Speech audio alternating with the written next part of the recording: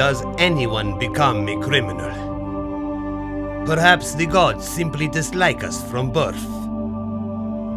First, they give you skills. They taught me to sail and to fight. Guided me to a life at sea. Then they decide whether an honest life will have you, or if you must scrape and claw for any life at all.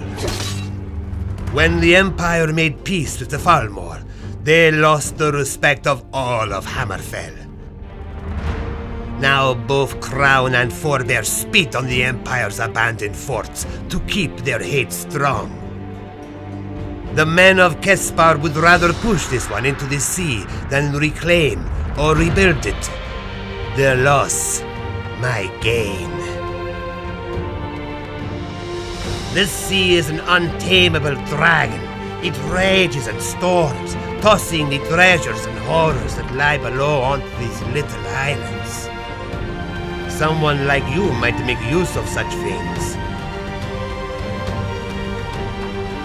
Do you hear that siren song?